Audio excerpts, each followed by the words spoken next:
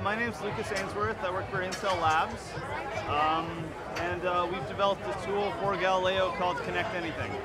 So ConnectAnyThing is a tool for total novices to get started working in hardware before they need to learn to code. So we've built the ConnectAnything software, which is open source. Anyone can go on maker.intel.com and pull it down and put it on their own Galileo.